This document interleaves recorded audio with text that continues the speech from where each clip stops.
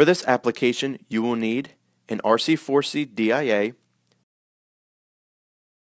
some thin chain or nylon string picked up from a local hardware store, and another magnet. We chose to use a countersunk block magnet, that way we could attach a nice handle to it. Also, this magnet has a plastic coating which will help the magnet slide along the drywall easily and won't leave marks on the drywall. The first step in this project is to create a leader for the pull chain and the wire. This can be done by wrapping wire around the RC4C DIA. Simply put the wire through the hole in the magnet and twist the magnet until the wire is tight. This will create a secure attachment. Next, we attach the other end of the wire to the pull chain, making sure it is secure. We like the idea of using a wire because it has a higher breaking point than string.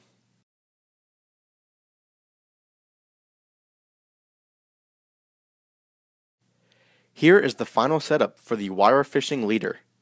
The magnet, which is firmly attached to the pull chain, can then be attached to a spool of wire. We are now ready to do some wire fishing.